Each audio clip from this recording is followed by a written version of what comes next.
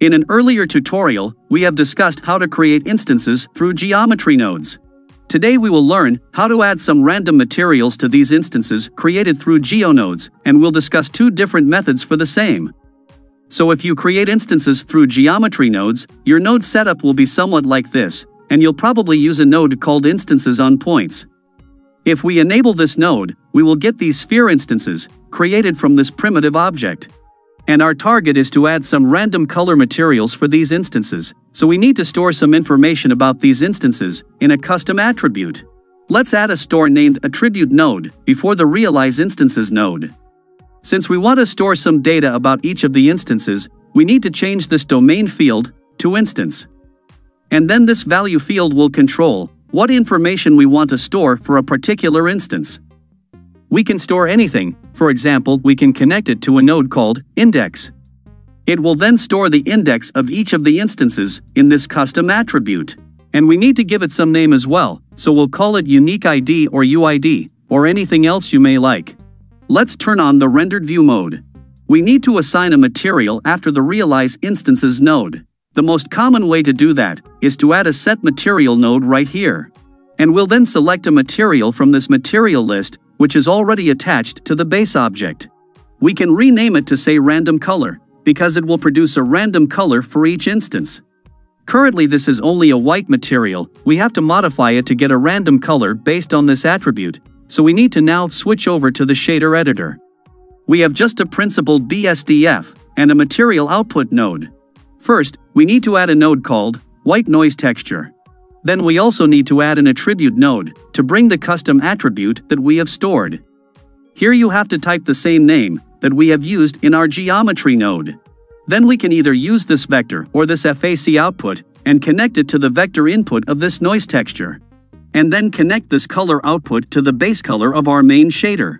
You'll immediately see that a random color is applied to each of the instances. But since we are using this attribute for a vector input, it is better to store an actual vector in our custom attribute, or the UID.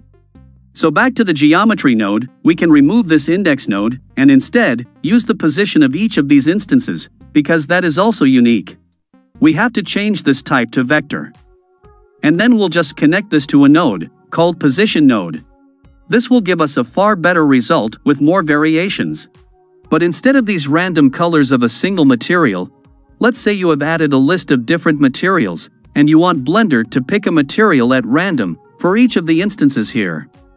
In that case, we cannot use a set material node, we have to assign the material dynamically using a set material index node.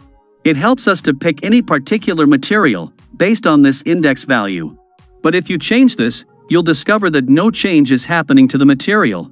That is because these materials are added for our base object. But these instances are separate, they are created just from this primitive icosphere.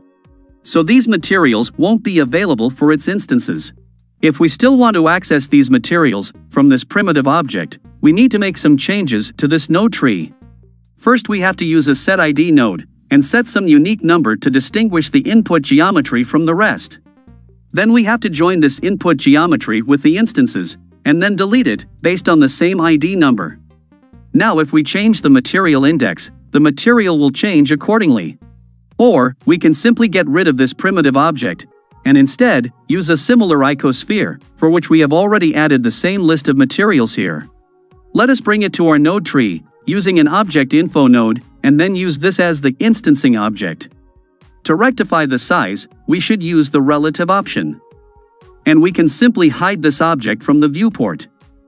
Now if we change this number in the material index node, we'll observe a parallel change in the material here. Since we want to randomize this, we need to connect it to a random value node. We have got total 10 materials in this list, so this value will range from 0 to 9. And we need to plug in this attribute value to this ID socket so that the random value is grouped by the instances. So we need an attribute node, and it should have the same name, which is UID, the one that we have used while storing this attribute. But we cannot use a position node here, we have to revert back to the previous option, which is the index node. And we'll get a random material for these instances picked up from this list. But since this index is always an integer, it is better to use an integer data type for these nodes. So this way, we can assign a random material for the instances created through geometry nodes, and it's very easy.